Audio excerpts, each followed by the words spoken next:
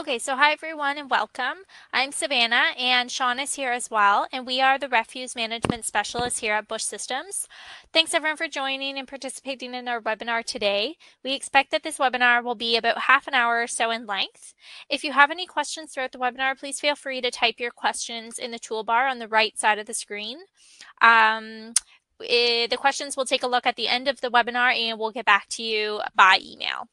So this webinar will explore the importance of achieving a shift to a circular economy and the opportunities to drive innovation.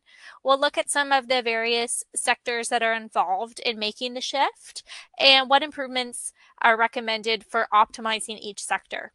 The importance of improving resource productivity will also be examined, designing products so that they are reintroduced into the process as resources to create further value, while at the same time minimizing and eliminating waste.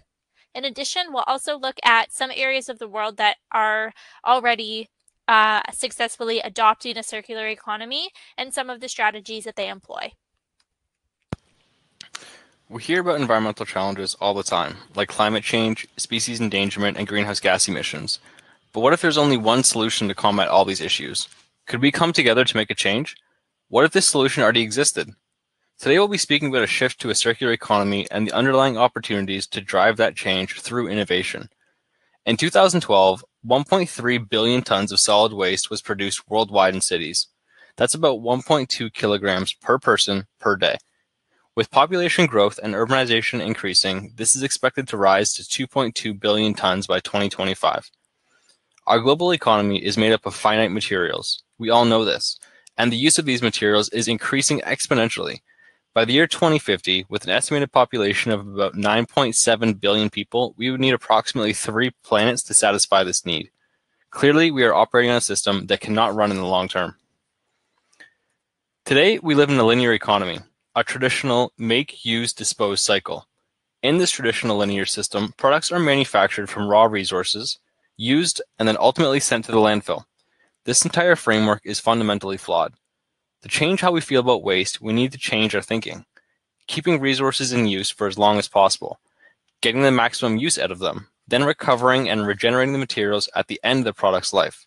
This is a circular economy, a closed-loop system. The ultimate goal being to eliminate waste. With the adoption of a circular economy, we have the opportunity to sustain our natural resources, to reduce emissions and enhance environmental protection, to promote economic growth, create jobs, and savings for consumers. We're now going to show a short clip from the Ellen MacArthur Foundation that we believe does a great job at showing some of the basic concepts associated with the linear economy. Living systems have been around for a few billion years and will be around for many more. In the living world, there's no landfill. Instead, materials flow. One species' waste is another's food, energy is provided by the sun, things grow, then die, and nutrients return to the soil safely. And it works. Yet as humans, we've adopted a linear approach. We take, we make, and we dispose. A new phone comes out, so we ditch the old one. Our washing machine packs up, so we buy another.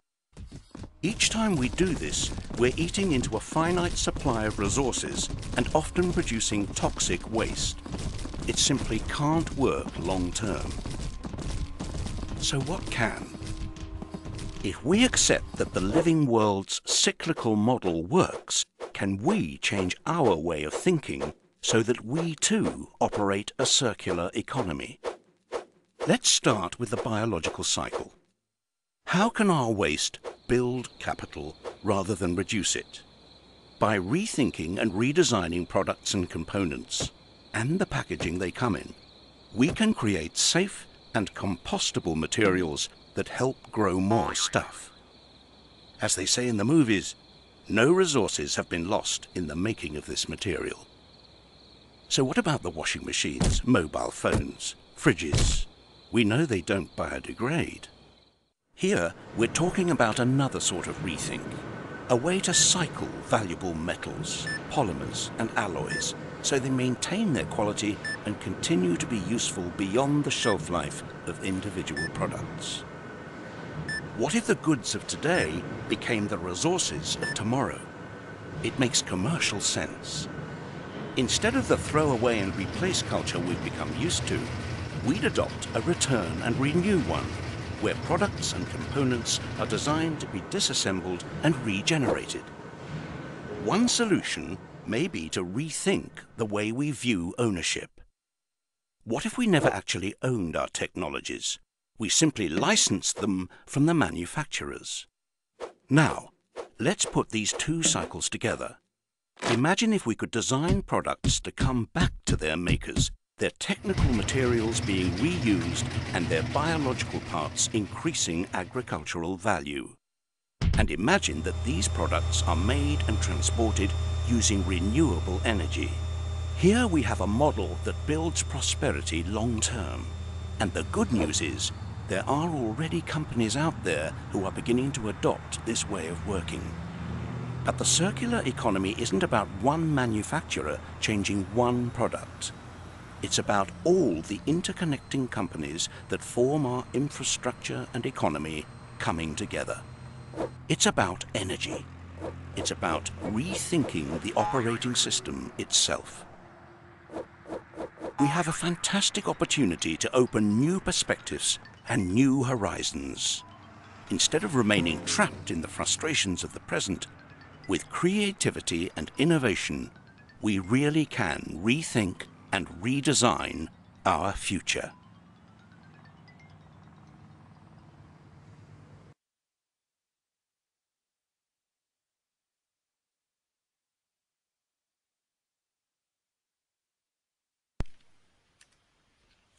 Okay, so the circular economy really follows a cycle that has been represented time and time again in nature and proven to be effective. So countless natural processes operate on this circular system. They go around and around, and they aren't linear. So what we're trying to mimic here with the circular economy is just that. When solving design problems, we can look to nature for help. The plants, animals, microbes, and all the organisms and ecosystems, these are the design geniuses. Biomimicry is basically exploring sustainable solutions to combat human challenges by mimicking nature's patterns and strategies. We aren't the first ones to build or to heat or cool a habitat or to waterproof something. Nature has already solved so many of the problems that we're currently dealing with. Nature-inspired solutions creates a whole new era of design and invention. We have this great opportunity before us to rethink what we are using, redesign what's being made, and reuse renewable resources to power the system. The circular economy works at all levels of a product's conceptualization, design, and development. By minimizing wasting materials and the use of hazardous or non-recyclables, fewer raw materials are being used in the initial stages, which results in less materials ending up in the landfill. The circular economy really begins with the research and design stage, where the development of products and ideas are created with sustainable materials in mind. The recent shutdowns in China's borders has shown us that North America generates and collects plenty of recyclable material. These materials need to be considered first before the extraction of virgin ones. Recycling and recovery centers are continually improving, the end grade material is consistently getting better, and the companies who can realize these untapped resources will surely thrive in the coming years. Following along with this mentality, the product's end of life is considered during the design phase and created in such a way that materials can be easily regenerated or restored throughout their life cycle. So it's at the production stage where businesses work together and collaborate to ensure that minimal greenhouse gas emissions are produced, and also that best practices are shared to ensure the most efficient processes are implemented. Have you ever heard the saying, one man's trash is another man's treasure? Well, this is circular economy. Partnerships can be found in local and global communities where materials that are seen as waste are shared with those who see value within them. The hospitality and food industry could see cost savings by partnering with waste-to-energy facilities or organic farms. They could use their byproducts to generate energy or fertile soil. An example is Maple Leaf Farms, who partnered with Decor Group of companies to find a use for their paraffin wax. By altering their production slightly, Decor was able to use the paraffin wax and sawdust to develop a sustainable fire starter alternative called the BioBrick.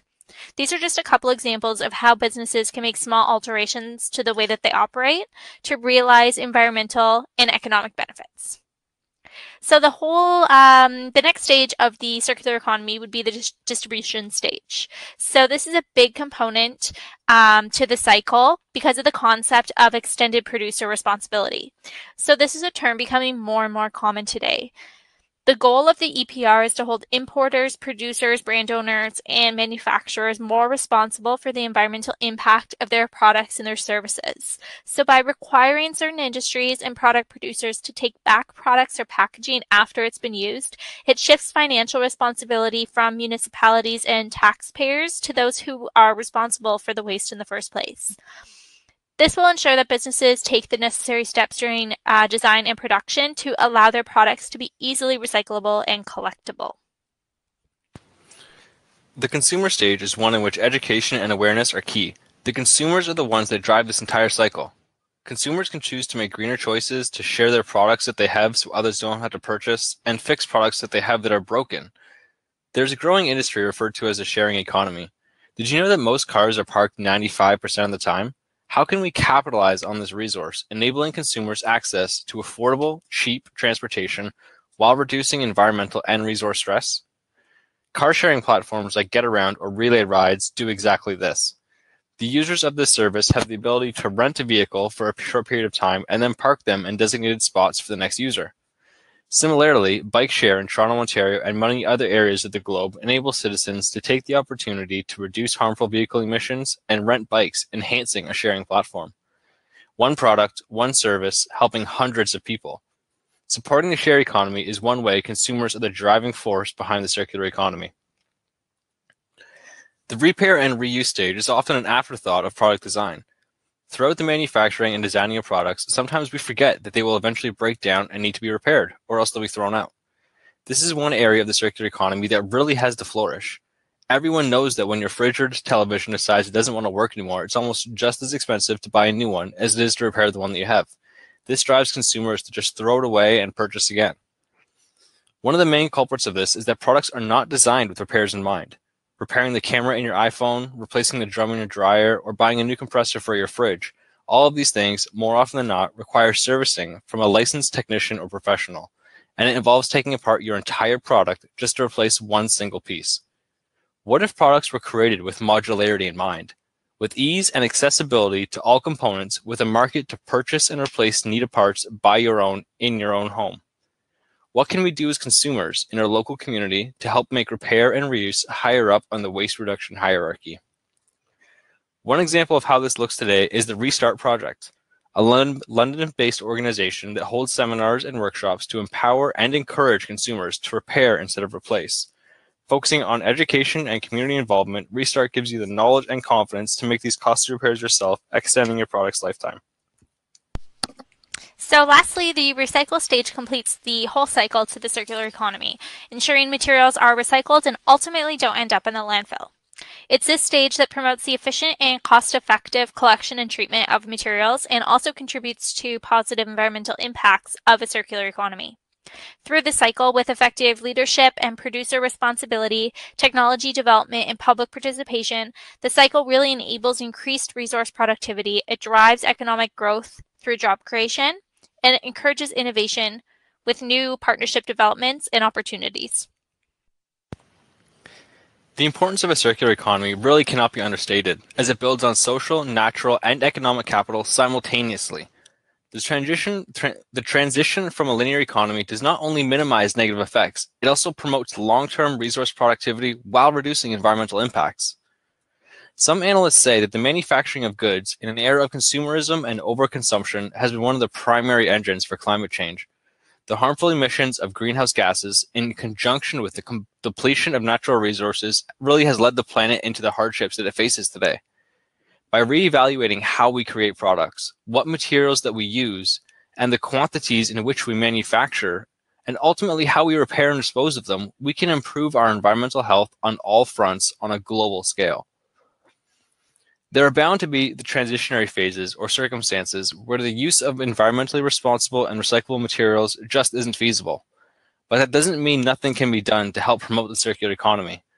One primary issue with many of the products sold today is that they are a combination of many different types of materials, causing issues or flat-out refusal when recycling.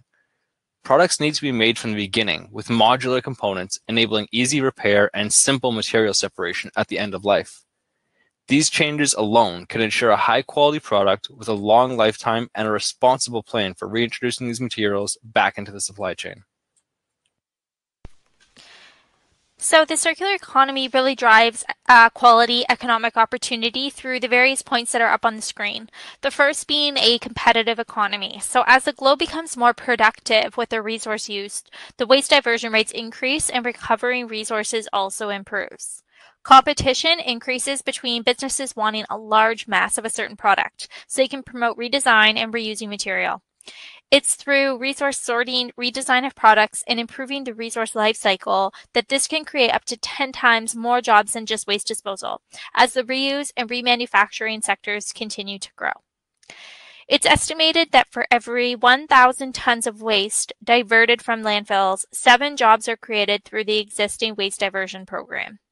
Through the circular economy, there's opportunity for cost savings. Various industries can save an average of about 40% in material costs just from recovering and reusing the materials, an average final price being about 30% cheaper. Businesses will also minimize costs by maximizing diversion rates and by returning higher volumes of recovered material back into the economy. The circular economy can drive new niche markets by creating new opportunities for entrepreneurs in eco-design, upgrading, and recycling innovation. It can also promote a higher quality economy, a high-quality, long-lasting jobs, improving conditions for workers, where today we're seeing more and more short-term, unstable contracts rising. New business models can be achieved by innovative businesses looking to seize opportunities. Companies with significant market share could play a big role in driving the new models, materials, and products. Profitable models and initiatives will pave the way for future opportunity and expansion.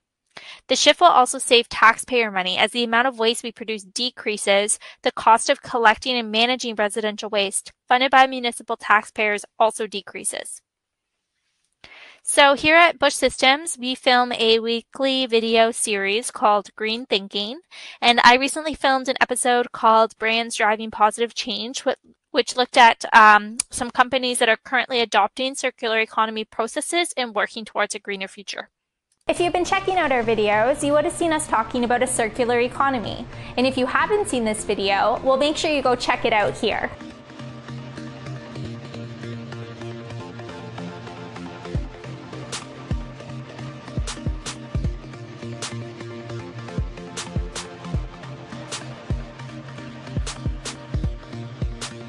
The circular economy is so much more than just a buzzword. It has the ability to fix our world's waste problem. We're stuck in this consumerism way of thinking where we want, and we just buy. All this stuff gets used briefly and then tossed, usually in the garbage, and the never-ending cycle just continues. It's so inspiring to see some businesses adapting their manufacturing processes to a closed-loop system. Here are some examples of some companies doing just that. Big brand names like Levi's are some of the most notable making this transition and are no stranger to sustainability. Every year, 24 billion pounds of clothes, shoes, and textiles end up in US landfills. Levi's works really hard to ensure that old clothes can be transformed into new clothing, building insulation, and cushioning material. Another clothing manufacturer that we're going to look at is Patagonia. They had a strong marketing campaign on Black Friday where their advertisement said, "Don't buy this jacket." They encourage their customers to buy used clothing instead of new, or just to fix what they already have. Industries of all sorts are experimenting with these fresh ideas. Craft breweries are on the rise, and these brewing companies are producing more wastewater than ever before. For every finished barrel of craft beer, there are 3.5 barrels of wastewater that is created. So an increase in craft breweries means an increase in wastewater treatment processes.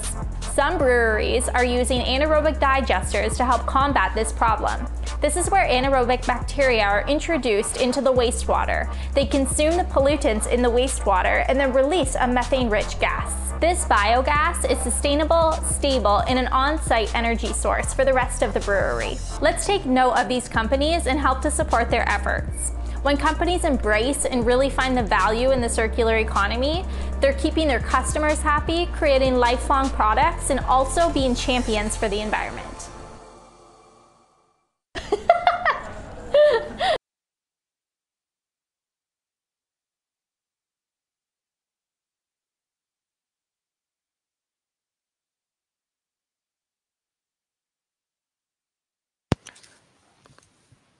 When we look at industry on a global scale, it's clear to see that there are some countries that are much further ahead at adopting circular economy practices than others. The UK is one of the leaders in the circular economy. Compared to the year 2000, in 2010, the UK's economy had expanded 20% and the population had increased 6%. The amount of material that was recycled had more than doubled. Jobs in waste, recycling, and reuse have been rising strongly recently, even in times of considerable weakness in the overall economy.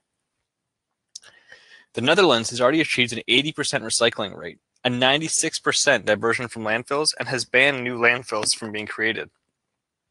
Recycling cars in the Netherlands is a very strong suit. Currently, about 85% of a scrapped car is put to use. Additionally, their largest national airline uses cooking oil for fuel from flights from Amsterdam to Paris. The Netherlands uses an approach known as land sinks ladder, whereby they create as minimal amount of waste as possible, recover valuable raw materials from it, generate energy by incinerating the residual waste, and then dump what's left over in an environmentally friendly way. Only about 4% of the materials generated in the Netherlands ends up in the landfill. So then we can look to Scotland as another example. So they have a national food waste reduction program, and their goal is to reduce food waste by 1/3 by the year 2025. The Scottish Institute for Remanufacture supports remanufacture through collaboration, innovation, and knowledge exchange. Also, the Scottish Circular Economy Business Network promotes collaboration between business, academia, and the public sector. And finally, the Household Recycling Charter within Scotland develops a more consistent recycling collection program by improving recycling rates and quality. We can also look at California as a great example, where by 2020, they're hoping to achieve a 75% recycling rate. This is estimated to create at least 110,000 additional jobs. Waste collection and landfill usage creates less than one job per 1,000 tons managed. With the collection, processing, and manufacturing of products with recycled material as feedstock, this creates about 6 to 13 jobs for every 1,000 tons. The variation is dependent on the materials that are being used. So as you can see, achieving a circular economy is no easy feat. It doesn't happen overnight, and it takes a tremendous amount of planning from all levels of society. We need to alter people's viewpoints to see that waste is not just a discarded material, but it's a valuable resource. We need to begin to recognize that the value in materials as businesses and individuals and the real environmental costs associated with them. Do the products you use, wear, and consume really reflect the environmental costs associated with them? We need to acknowledge that the negative aspects and destructive nature of the linear economy on our everyday lives and make changes at an individual, local, and global level. As with most large-scale operations or initiatives, participation and adaptation are critical components to success.